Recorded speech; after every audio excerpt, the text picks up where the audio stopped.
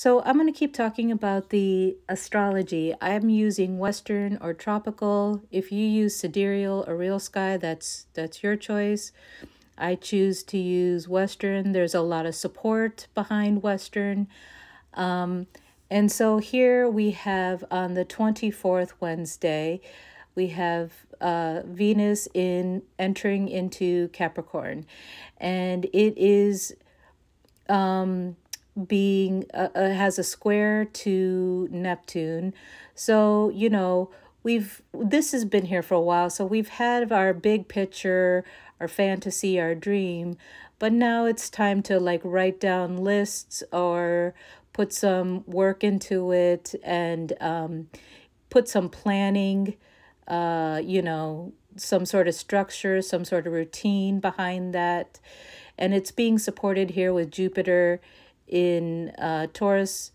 So, wanting to keep things simple and down to earth. We have that grand earth trine. Yeah, so this will be a little bit difficult for the Aries and the Libra and also the Cancers, but it will be easy.